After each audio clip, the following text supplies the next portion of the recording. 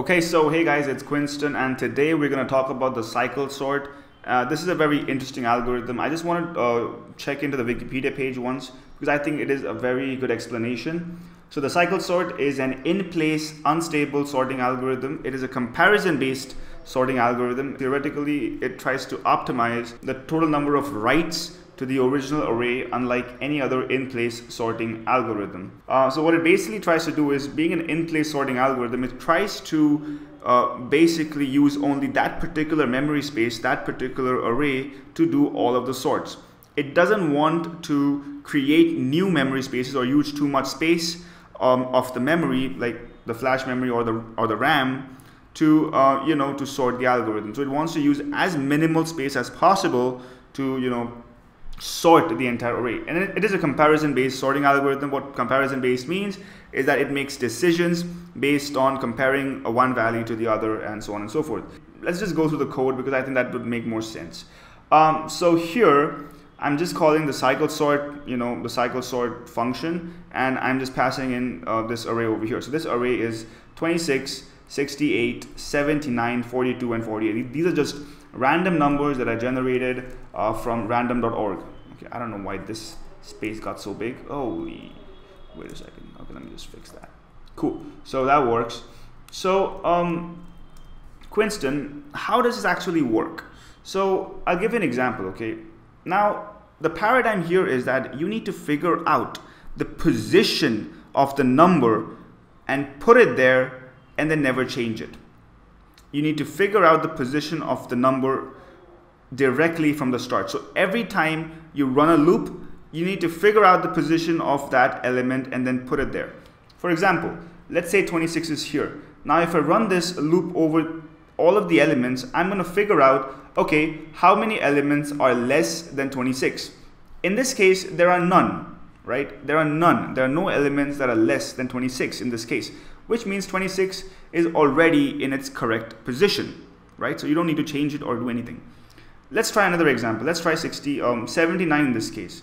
So if you check 79, how many elements are smaller than 79? There's 1, 2, 3, and 4, which means 79 should be placed at the 5th position, right? The 5th position. So you put that there. So that's just an example. Let's just go through the algorithm and see how algorithmically it's done. So for cycle start in range of 0 to length of array minus 1. So you passed in the array in this function called cycle sort. This is a function, def cycle start function in Python, blah, blah, blah. So you basically pass this in, and what happens is your cycle start value goes from 0 to the length of the array. Like this is a for loop in which your cycle start values will go from 0 to the length of the array minus 1. Why minus 1? Because obviously in a comparison sort, if you compare the second last element to the last element and then the last element has nothing to compare next to it, you know what I'm saying, right? That if an element doesn't exist, you should not try to get it from the array, because that will cause a memory exception error. So okay, so this is your array, and now item has a value also. So item, after this line executes, will be equal to array of cycle start. Right now, what is the value of cycle start? Cycle start is equal to 0 right now, right? Cycle start is 0 because it starts from 0. The for loop starts from 0. So cycle start's value right now is 0. Item is equal to the array of cycle start. So what is array of 0? Because this is basically the array. Oh, I want a hash. Array of 0. What is the array of 0? The array of 0 is 26. So you write 26 as your item, right? Your 26 is your item. Now, I'll basically copy paste this just to go forward. Now check what's happening over here. I'm putting in this position variable that is equal to cycle start. So position is equal to cycle start. What does that mean? So what is position equal to? Position is equal to 0, right? Position is equal to 0. Now check this out. For I in range of cycle start plus 1 length of array. So what is I going through? So I will be equal to something between cycle start plus 1. So what is cycle start plus 1? Cycle start plus 1 is 0 plus 1, which is equal to 1. and that value will continue until the length of the array. What is the length of the array? The length of the array is 5. So in this loop, I will go from 1 to 5. So let's start with the first part. So for array of 0, is that less than item? What is array of 0? Array of 0 is 26.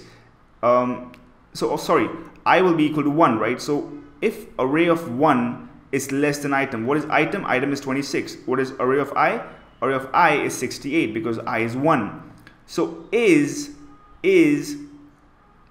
array of I less than item? 68 less than 26? No, it's not. 68 is not less than 26. So this will not be executed. We'll go forward. Is 79 less than 26? No. Is 42 less than 26? No. Is 48 less than 26? No. So pause never gets incremented. Never. It is still the value of 0. So pause is still 0. If pause is equal to cycle start, continue. Now what just happened here? What just happened? What did this entire thing mean? Now this whole block was checking whether 26 has any values greater, as we did before, it has any values greater than itself. And it did not, right? It did not have any values greater than itself. And that is the reason why you don't need to continue any further. You don't need to write any of this code, or you don't need to execute any of this code, because you already figured out that 26 is already sorted. 26 is in its correct position, in place sorted. You didn't have to do anything. All you needed to check was whether any of the other elements are greater than 26. And you realize that no, none of the other values are greater than 26, which means 26 is at the correct position. Now, when you write continue, it means that if you know anything about Python programming, continue basically means that skip all of this code, don't execute any of this code, just go back and start the for loop from where it should start. So basically now the cycle start value of 0 is over, and when you go back to the for loop, directly jump from here to the for loop, cycle start's value becomes equal to 1. The item value is now going to change, because you know what happens, it goes up, the item is already set over here. Actually, I think I should write that over up there because it just makes more sense. So this is our array, and cycle start's value is 1, but now I have item is equal to array of cycle start, so which means array of 1, which basically means, what is array of 1? Array of 1 is 68. So this value becomes 68, correct? 68. Now comes the most interesting part of the algorithm. So pause is equal to cycle start, so pause is equal to 0. Is it correct? No. Cycle start is 1. So pause is equal to 1. Now you might imagine something like this. This is very interesting, because now you're not going to basically check for the entire array. You're only going to check for the elements after the array. Only the elements after. Cycle start plus 1. What is cycle start plus 1 in this case? Cycle start plus 1 is 2. So if cycle start plus 1 is 2, it means you're only going to check for the elements after 68. Only these elements. And these are the elements that are going to give you that particular result. So for I in range of cycle start plus 1, length of the array, if array of I is less than item. Now, is 79 less than item? No, it's not. Is 42 less than 68? Yes, it is. Is 48 less than 60? Yes, it is. So you got two new values. So you do, so pause plus equal to became 1 plus equal to 1. So plus equal to 2, which is equal to 3. So now pause is equal to 3, right? So pause is equal to 3. What does that mean? It means pause is equal to cycle start. No, it's not. So 68 is basically not in its correct position. 68 is not sorted. What is the correct position of 68? That's what this will basically decide. So now you might be confused a little bit, and you say, hey Quinston, why is pause equal to 1 still there? And I might, and the reason why this is because this is for handling duplicates. So in some cases you might actually want to put it in the right position, but what you might end up doing is taking the same values again, because there might be duplicates in the entire array. So for handling duplicates, what you do is, while item is equal to array of pause, pause is 3, what is item? Item is 68. So while these are equal, you pause equal to 1. So if they're equal, it means that they're the same value, which means you need to shift your position by one value to the right, or one value to the left, sorry, one value to the right. But in this case, it is not a duplicate, right? It is not a duplicate, so which means you can directly swap the values. So this is basically swapping. So this is basically swapping. And what do you swap? You swap the item that you have, right, with the position that you're currently pointing to. What is the position you're currently pointing to? 3. And what does position signify? It signifies the correct value of item. Pause, in this case, signifies the correct position where 68 should exist if you're sorting this array into an ascended array. So this is basically, we're trying to do this as an ascended array or going up array. So yeah, pause signifies the perfect position that it needs to be in. So you'll never have to change it again. In this case, pause is 3. And so you'll do that and you swap it. So what is at 3 right now? 0, 1, 2, 3. 42 is at 3. So you basically put 68 here and then you put 42 here. And in Python, it's very easy to swap. This is the basic line to swap the array. It's very straightforward. It's very simple. And you swap the array. I'm just going to copy this and put it here so that it makes more sense that I can go through the entire array. Cool. So you swapped it, right? So you swapped these two elements. Now you might observe an inconsistency. And the inconsistency is that there is 68 twice. And as we know, 68 is not supposed to be twice. 68 is supposed to be only once. So the next logical step, so you put 68 in its right position, but now there are 2 instances of 68. So what you need to do right now is you need to go through the entire array once and basically rotate it. Rotate it. You try to put as many elements as possible in its place while pause is not equal to cycle start. So what your aim is to do is to bring pause back to the value of cycle start, so that, what is the value of pause right now? Pause is equal to 3, right? So pause is definitely not equal to cycle start. Why do you need to bring it to cycle start? Because then you can exchange it. And when you exchange it, you will exchange the right value in its place. So you rotate the array, and rotating the array is basically doing this same thing over and over again. So you're doing this same thing over and over again. Check this out.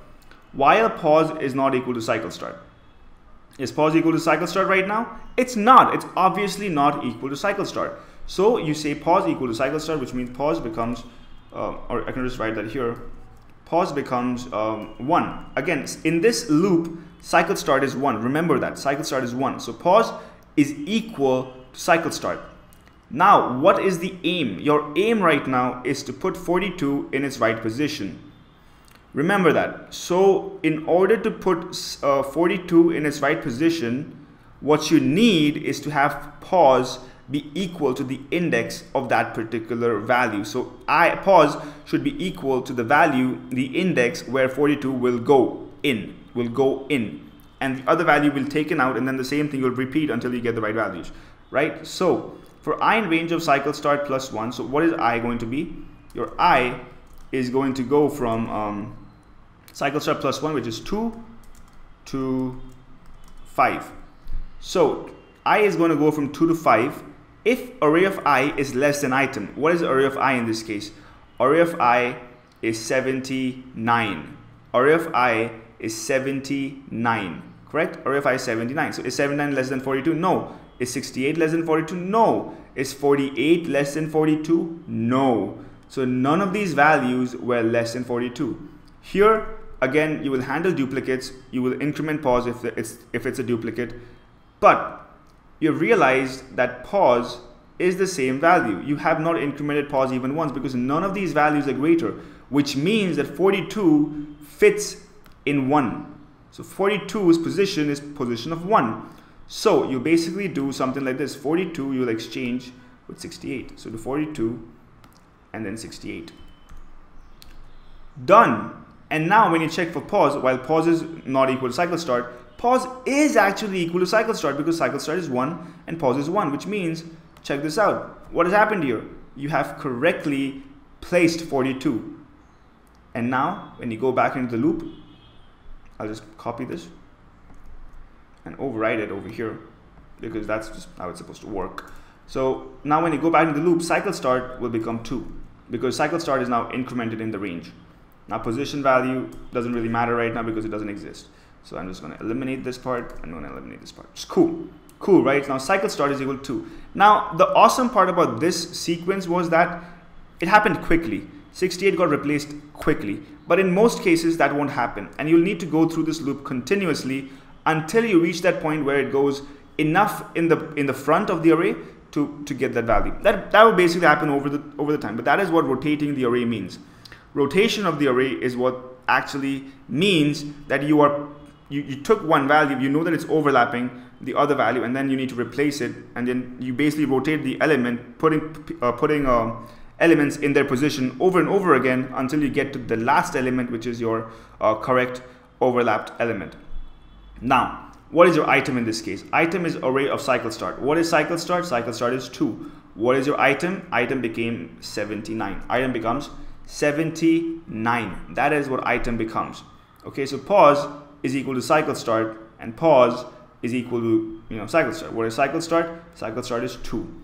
So your array, your I will in range of cycle start plus 1, which is equal to 3. I'll go from 3 to 5. So 3, 0, 1, 2, 3, and 5.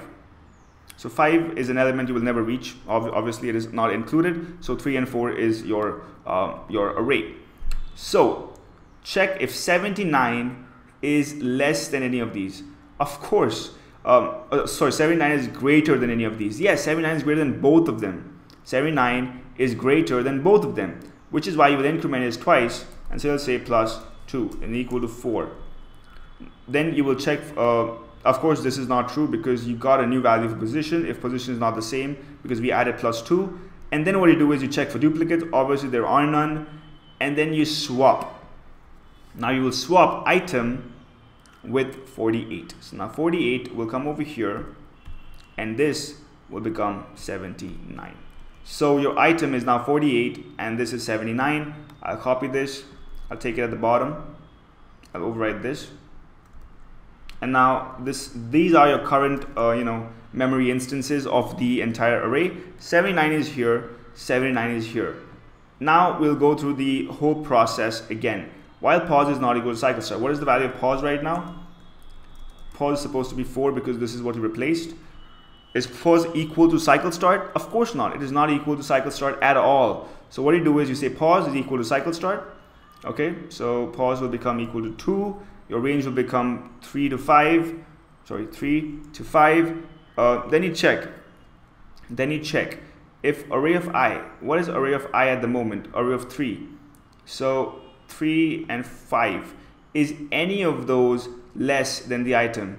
68 is less than the item? No. 79 is less than the item? No. Which means you have the correct items, right? So basically this belongs at the second position is what this sorting algorithm basically says. So you basically, what do? You exchange it. You check for duplicates and then you exchange it. This is the swapping part, right? And then you write right's equal to 1. Right plus equal to 1. So you do swapping. So 48 will come over here and this will become 79. And then you basically go out of the loop over again, and then I'll just say this. I'll just copy this and put it here. Now, what's going to happen? What's going to happen? If you observe, the array has been correctly sorted, but the array, the loop is still continuing. The loop is still going round and round and round, checking for the value. So if you go again, cycle start will become 3 in this case. It will say pause equal to cycle start. The range will go from 4 to 5. Which means there's only one value to check for now, that is the 79 value. And if you see this value, there's nothing that's less than it, nothing. And one more reason to not go through it is because there's no point. See, it basically knows that there's no reason to go through it, and basically it just says continue, because pause does an increment and it says continue, goes back and says 5, but 5 doesn't exist because it's supposed to be length minus 1, blah blah, and then it basically returns array, and it returns the amount of writes you had. You also calculate the amount of writes you had, because that's just how it's supposed to be. You need to know how many writes you had to judge the efficiency of the algorithm.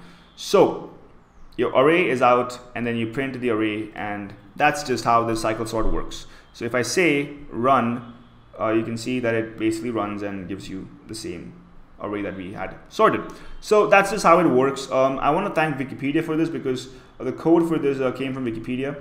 It was pretty awesome, and so, you know, explaining it made a lot of sense. So thanks for watching, guys. This is the cycle sort. Read the Wikipedia page. It has, like, this is the best sorting Wikipedia page for the sorting algorithm that I've seen. Like, I really like it. So thanks for watching, guys. The code for this will be available in the description and on the Wikipedia page. My job was to explain how it works, and I've done that, hopefully. Let me know in the comment section if you enjoyed this or you understood how it worked. And thanks for watching, guys. Like, share, and subscribe. Send this to a person who likes sorting algorithms, and I will see you in the next video.